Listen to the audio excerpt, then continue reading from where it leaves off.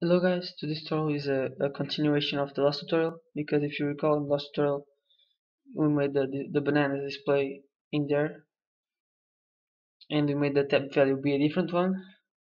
But in this tutorial, what we're going to do is to make that tab value appear whenever you tap the screen. So the first thing that I'm going to do is to make a little change in what we did in the last tutorial. So this won't affect nothing about the last tutorial. It will still work. It's actually an improvement so that we can use this function that we created with other uses. So we can use this function in other places. So, and the changes are putting it, instead of being a void, it will be a float, and putting a type over here. This is the return type. If you put it a float, it means that this function can return a number, a float number. So return, and what we want to return, the tab value. Okay, and what this allows us to do is something like, let me show you over here. For example, if I have here a float called whatever, and I make it equal to that, which was the screen tapped, then the whatever variable will be equal to whatever this returns. Anyways, with this in mind, I'm now going to create a text that we want to display in the screen.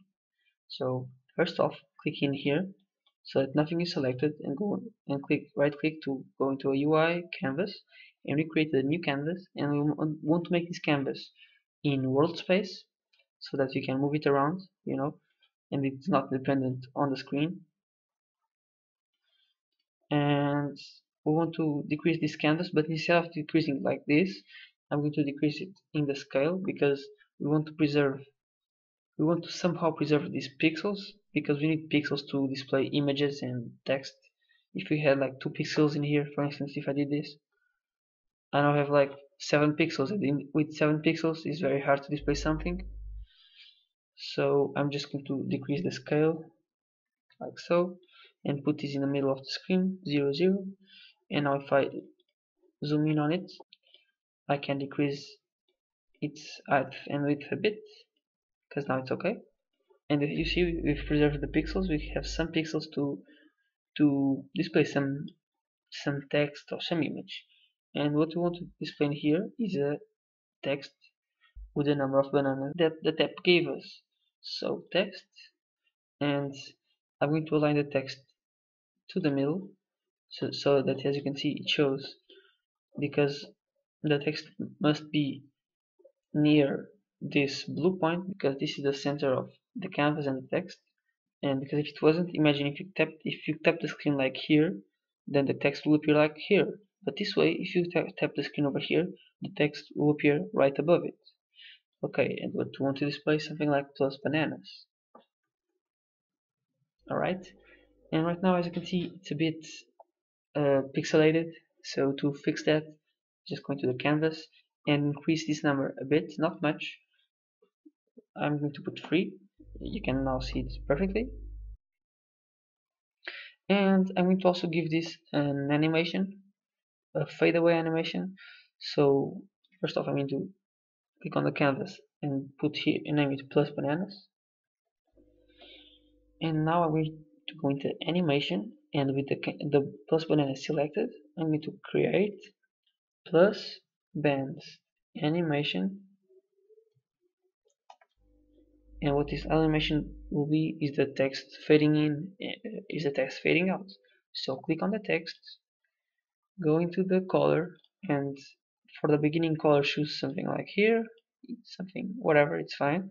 And after half a second, we want the text to be invisible, so change the alpha to be 0. Okay, and right now this is the animation. As you can see, it's good, it's what we want. So click here to stop recording the animations. And now, because we don't want this animation to loop, I'm going to go here into the plus band animation, which shows the animation that we just created, and uncheck loop time, so that now it doesn't loop. And once that's done, I'm going to drag this into the prefabs, so into here, and now we can use it as a prefab in one of our scripts, and that will be in the touch stuff script. And we have changed this script a bit in the last tutorial, and we're going to change it again. Remember that in the last tutorial we had here a variable called I, and now we have this, which increases the total number of bananas. And remember that we have now modified this to also return a float, and we're going to use that to our advantage.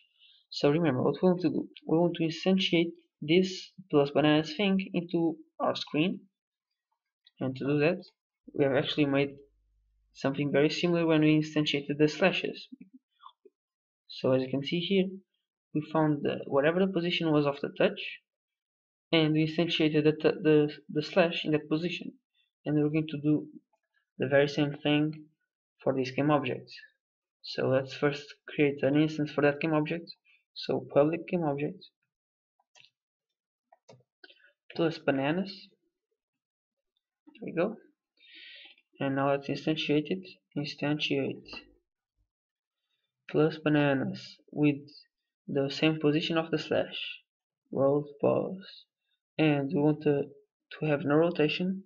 So turn on dot identity.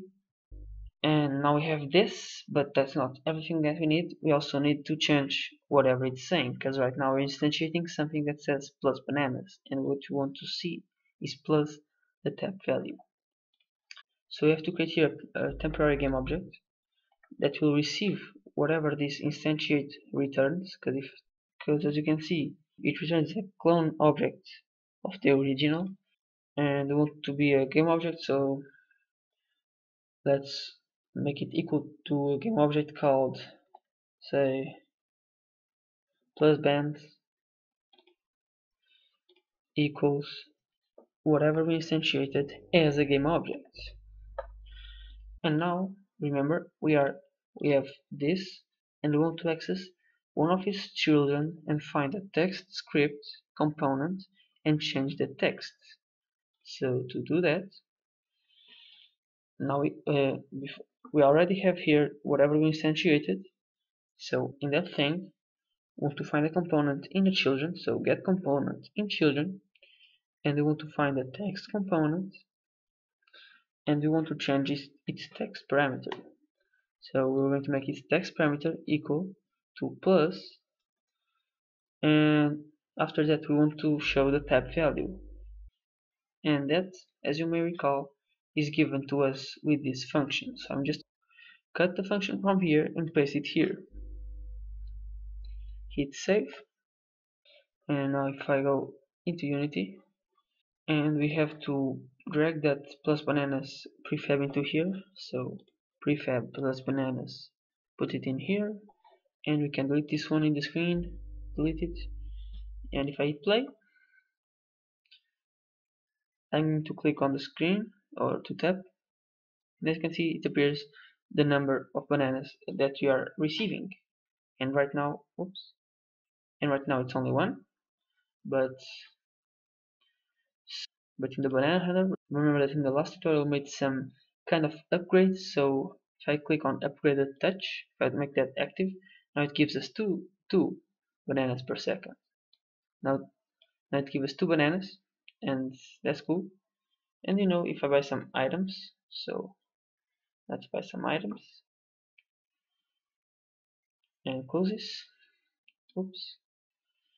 And now if I click on depend on items, which is also another upgrade that we did in the last tutorial, and if I tap, you'll see that we now gain some other number of bananas. It's working fine.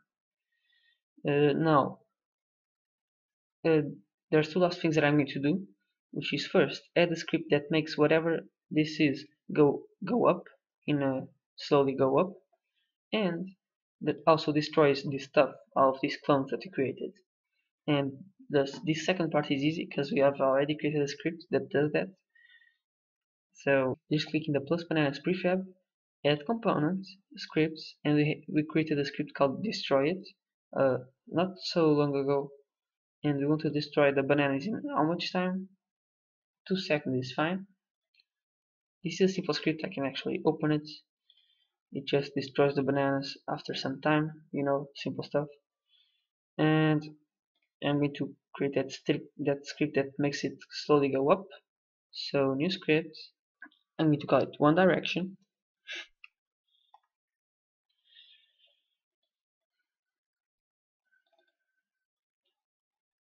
and it will have two public variables, public float, which will be the speed, and have a public vector free,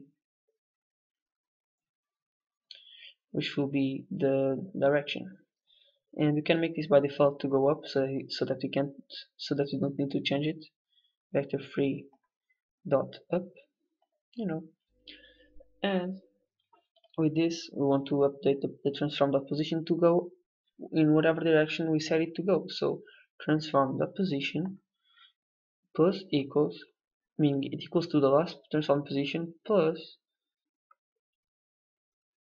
the direction times a certain speed, and save it. And if I go into Unity and I wait for this to update, okay, now we have this. It is set up by default to go up. You can change it direction to whatever you want, and I'm going to change the speed to be 1. Let me see if that's too fast or not. And we have now already added these two scripts, and if I tap the screen, it goes a bit too fast, but it does other than that, it does exactly what you wanted. As you can see, they are disappearing, and all I need to do is to find a good speed. Let me see if this one is fine. Okay, this is fine, so just stop it. And that's basically it, guys. So thank you for watching, and see you in the next tutorial.